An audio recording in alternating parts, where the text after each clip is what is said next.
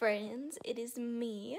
I'm just gonna do a weekend vlog. I'm gonna try this out and see if I can have the motivation to film and edit this and all that jazz. I don't have to work today, it's Friday. I do have to work tomorrow and Sunday, but hopefully I can maybe get some reading in to actually provide content for this vlog, but we'll see. As you can see, we're at a different angle because I rearranged my room. So originally my bed was on the other side of this camera, but I moved it to face the back towards this window, so I can have more room on this side of my room, because eventually when I get bookshelves I want to put it over in this wall. I'll show you like a clip of the area after I'm done with my little clip here. And I put my TV on that side as well, and then now I'm next to this desk, which I'm gonna get rid of this coming week because I just bought a new desk that's coming in on Tuesday, so I plan on putting that together and then hopefully have a new, prettier desk. Because I've had this desk since I was in high school, so it's honestly on its last leg now, where it's just like wobbly and it's gonna fall apart, and I just don't want to do it while it's still in my room, so that is my plan. But I just finished Famous in a Small Town, which I'm so excited about. I actually really enjoyed this story. It was so funny and so, like, deeper than you would think. So, like, when you first start the story, it starts off about this girl who she spends this summer in a small town, and the small town's only famous because of this singer that went on this, like, singing competition, and she wrote her initial, like, first album about this small town she was from.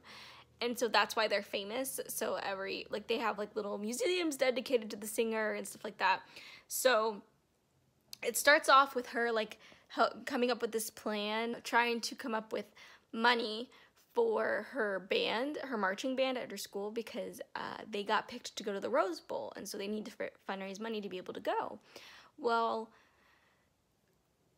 it's interesting because the story starts out with that plan, so you think it's about that, and then she also meets this new guy who moves to town, so you think it's kind of like about her trying to raise this money and, like, meet this guy. But then as you get further into the story, you realize, like, that's initially kind of what started this spark, but it's much deeper. Like, you learn more about the characters in this book, and you learn, like, more in depth about each of them, and I liked that because, like, they weren't just, like, one-dimensional side characters either. Like, each character had something that really, like, you learned about in this story, and I don't know, I just really enjoyed it, and I liked the way that the characters were built and how she had this story flowing and everything. So I definitely recommend this if you're looking for an Emma Mills read. Like, if you haven't started any of her books, this is a good one to start with. I also, if you're looking for a good summer read or just a good contemporary, I definitely recommend this too. So yeah, so that's what I was doing. I read that, and then I don't know what I'm gonna start yet next. I'm looking at my journal now because I was filling some things in, and, like, I have a good chunk of stuff on this TBR that I need to get through. I may start maybe a fantasy, or maybe I'll touch one of the books for my Asian readathon, because two of them are manga, so maybe I'll do those next instead. I have no idea, but I'll definitely let you know.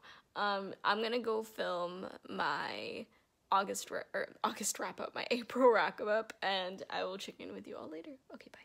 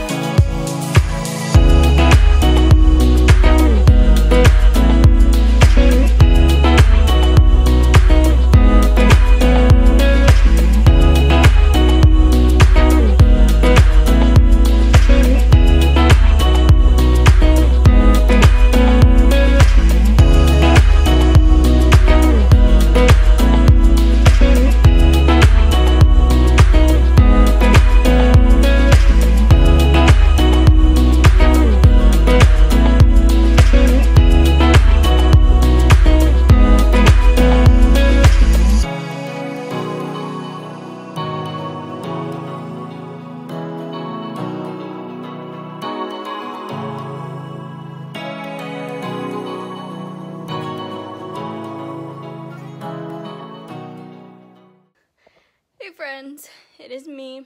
I just got back home from work. It is Monday. I tried not to talk as much in this vlog just because I wanted it to be a relaxing like weekend vlog, so hopefully that came through and it ended up being okay.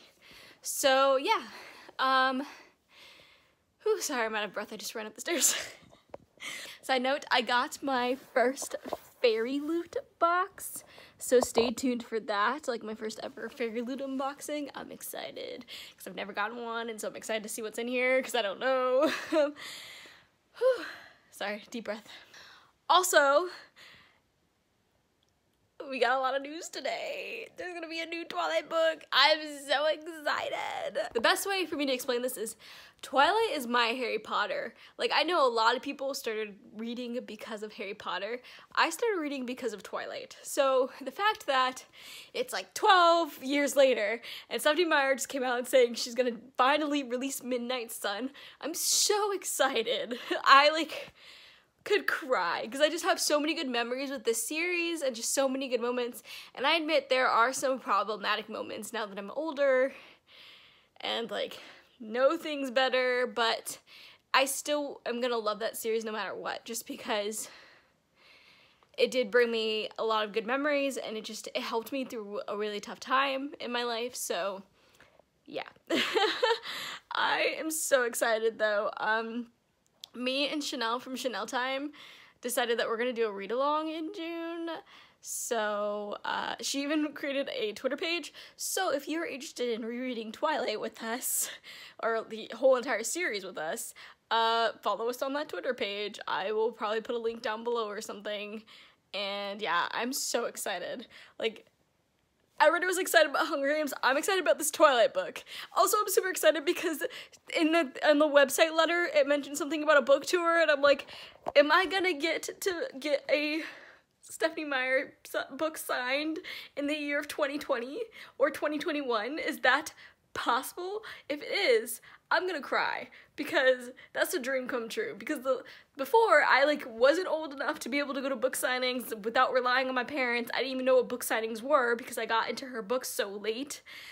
But now I'm like, oh my god, I might even get to meet the queen herself, and I'm so excited. So yeah, I'm gonna stop fangirling because I definitely need to end this vlog. But holy shiz, man, it's just so many emotions, and sorry for all those people who don't like Twilight and have all the issues with it for like gushing and talking about it all the time, but just like, just all the things. Yeah, that's all I gotta say. Okay.